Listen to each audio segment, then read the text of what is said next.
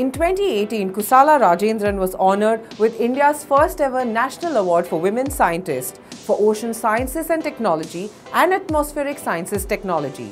Most things that we know about earthquakes in India, that is from their history, cause, origin and repercussions, can be credited to the extensive repertoire of Kusala Rajendran's work. Let's find out more about this outstanding scientist and seismologist in this episode of Not for Women Only with me, Sunita Iyer.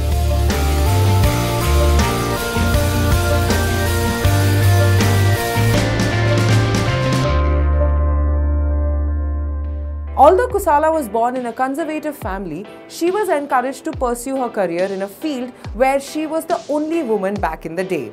Hence, it came as no surprise when the renowned seismologist dedicated her national award to women across the country who achieved their goals despite the odds.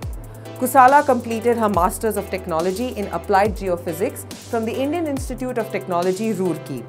Believe it or not, in a class of only 6 students who took up geophysics, Kusala was the only woman. A postgraduate of the 1979 batch, Kusala revealed in an interview that gender discrepancy back then led to isolation.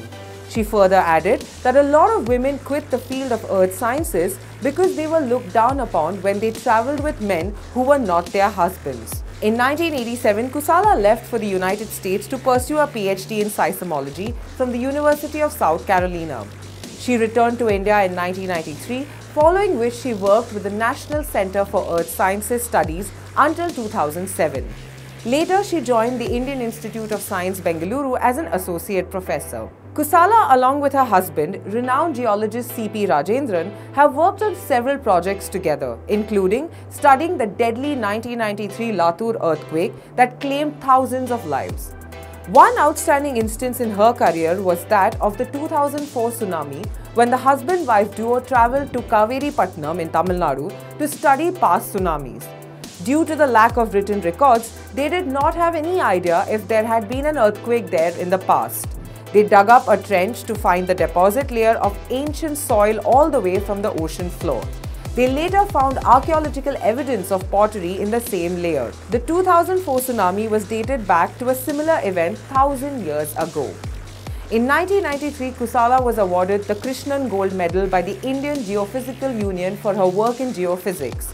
She also received the Tabur Award in 1992 from the Department of Geological Sciences, University of South Carolina. In her own words, Kusala says that research on seismology in India is now on par with the international standards. But she maintains that India needs to help its students focus on knowledge and learning rather than acquiring mere grades. Well friends, aren't you absolutely proud of Kusala Rajendran's contribution? Do share your thoughts with me on the comment box below. Till the next time, keep watching more such videos only on MyNation.